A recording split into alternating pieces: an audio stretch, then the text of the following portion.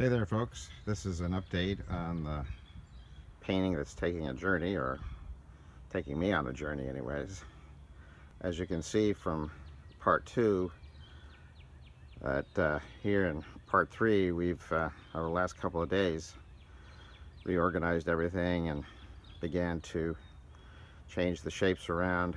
One of the first things I did was it was just too chaotic for my tastes, and I began to neutralize many of the areas of color that were going on. And then, with advice from a friend, began to develop more of a focal point area, and then expand out and go back in and so forth with my colors.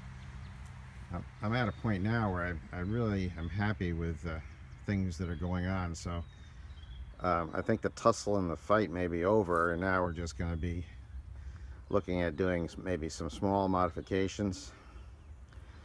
As you may also know, the dancer is completely gone.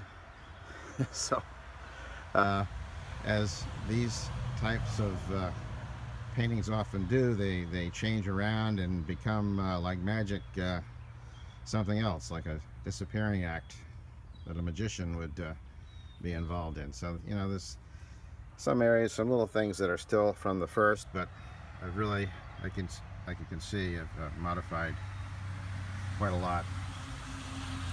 So anyway, decided to come outside and do this because even with the noise of the road, I still am enjoying the sounds of the birds and the warm temperatures that we have today.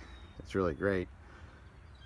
The yard is starting to turn a little more green.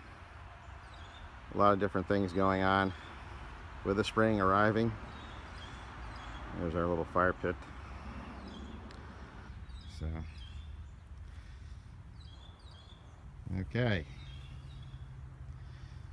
Well, I'll probably not do another video for this, but I'll show you what the final, through a photograph, what the final outcome is.